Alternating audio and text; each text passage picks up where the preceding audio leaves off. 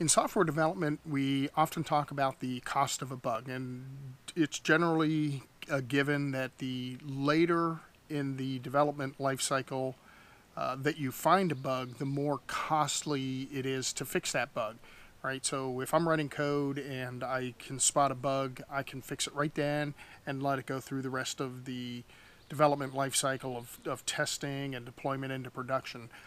Bugs or defects in production have a higher cost to them. One is, if your customer doesn't like it or the software's not performing, you may lose that customer, and that's definitely not good. But then the cost of everybody reporting that bug and tracking it, and back down to the software development and fixing that bug, tracing it to where the origins of it is and fixing it, and then going through the whole test cycle again, that adds up.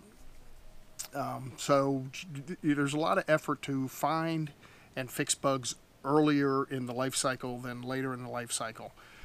But one of the things I've learned is that this doesn't just apply to software development. There's probably a lot of different things that it can apply to, whether you're building an automobile or, one of the latest discussions we had at work is houses.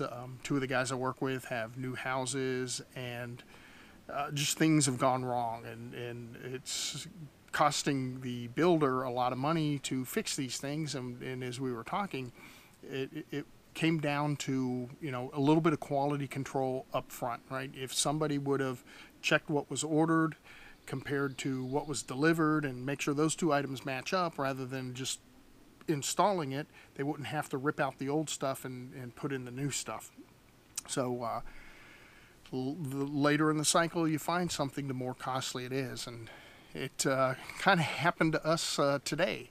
We're having a new sliding glass door installed in our house, and wrong door shows up. And of course it wasn't discovered until the old door was taken out and the new one was starting to go in.